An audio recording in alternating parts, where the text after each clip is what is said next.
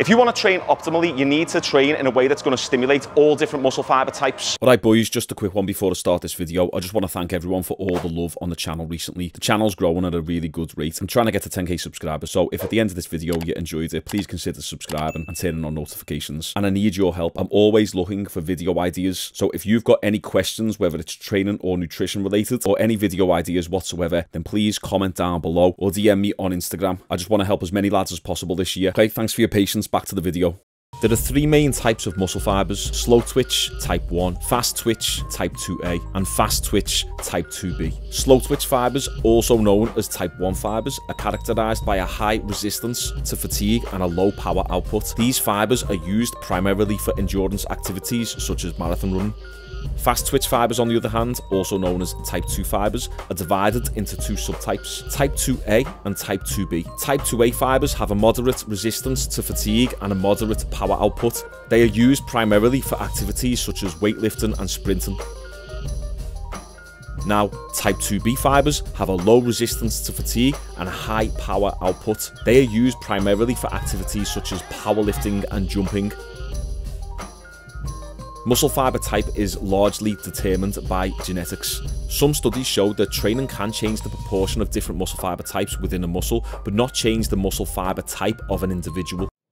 Assuming that you're not already doing an explosive type movement, when you're lifting weights over, say, 8 to 10 to 15 reps, slow twitch fibers often kick in first, and then as you get closer to failure, that's when your fast twitch fibers will also kick in towards the end of the set. Whereas if you're lifting a heavier weight, 1 to 5 reps, it's your fast twitch muscle fibers that are activating first. Think of the sprinter marathon runner analogy. Sprinters are very fast twitch dominant, marathon runners are very slow twitch dominant. We want to prioritize the training of type 2 muscle fiber types, the fast twitch muscle fibers, and we do this through strength training. Type 2 muscle fibers have been shown to be very responsive to training and have been shown in some studies to respond better than slow twitch muscle fibers. Now, it's very easy to overcomplicate this, but often when we look at the cross section of a muscle fiber, so we open up the muscle, typically it's going to be around a 50-50 split between slow twitch and fast twitch muscle fibers. In some cases you might see 60% fast twitch, 40% slow twitch. But the main reason we want to prioritize the training of fast twitch muscle fiber types is because it'll allow you to generate more power, more explosiveness and more strength, and therefore be able to progressively overload your weights and your workouts faster, which means more muscle growth. I'm also a big advocate of training how you wish to perform. If you train slow, typically you will be a slower human. If you train fast and powerful and explosively, you will be a fast, explosive human. At the end of the day, your genetics will dictate how much you grow. So if you have a limited ceiling on your genetics, it's very important that you do try and prioritize the athleticism and explosiveness and power production. I'm an advocate of doing martial arts, so you don't want to be big, bulky and not be able to throw punches and kicks and have dexterity and flexibility to your physique. You don't want to be limited or restricted. So in order to target the different muscle fiber types, you want to be hitting different rep ranges. Although the research isn't super conclusive on whether training for different rep ranges will create significant amounts of growth in different muscle fiber types, until more research comes out, it is still beneficial to train in different rep ranges to get a full adequate stimulus. So for the type 1 slow twitch muscle fibers, we want to be looking at around the 15 to 30 rep range due to their high resistance to fatigue. For the fast twitch type 2a fibers, we're looking for around 8 to 12 reps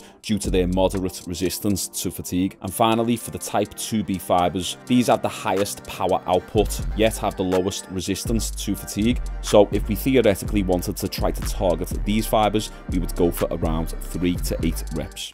Something important to consider is when you're not training at all, or if you stop training and then as you get older you start losing the use of these muscle fibers, they actually atrophy, so they shrink and dissipate away. This is when you start becoming weaker as you get older, and you end up like a weak little bitch and you're old, falling over every single day, and no one wants that. Although that we want to look good and we want to have a good physique, it's important to train with these type 2 muscle fiber types in mind, because they're responsible not only for your physique but just for general health, stability, balance, coordination as you get older. That is the overview of how you train for different muscle fiber types. I've always been a proponent of training explosively, training for athleticism, and then as you get stronger and you get more explosive, you will see those changes in your physique anyway. And this is also how I train my clients. The reason why you want to do it this way is it's just prioritizing the strength and explosiveness. That's it. So if you like this type of content, guys, I want you to comment down below with what you want to see next. Make sure you like and subscribe, and check all the links in the description. I've got free programs, I've got my online coaching, got all sorts in there. Go and check that out. I'll see you on the next video.